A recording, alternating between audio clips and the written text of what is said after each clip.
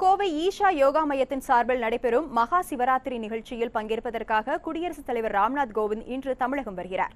டெல்லியிலிருந்து விமானப்படை விமானம் மூலம் சூலூர் விமானப்படை தளத்திற்கு வரும் அவரை ஆளுநர் பன்வாரிலால் புரோஹித் வரவேற்கிறார். தொடர்ந்து விமானப்படை சார்பில் நடைபெறும் வரவேற்பு நிகழ்ச்சியில் பங்கேற்கும் குடியரசுத் தலைவர் ராம்நாத் கோவிந்த் வெள்ளியங்கிரி மலை அடிவாரத்தில் அமைந்துள்ள ஈஷா யோகா மையத்தின் சிவராத்திரி விழாவில் பங்கேற்கிறார்.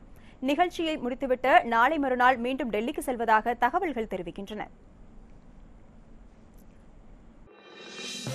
இது போன்ற முக்கிய வீடியோக்களை உடனுக்குடன் தெரிந்து கொள்ள NewsJ யூடியூப் சேனலை சப்ஸ்கிரைப் செய்யுங்கள்.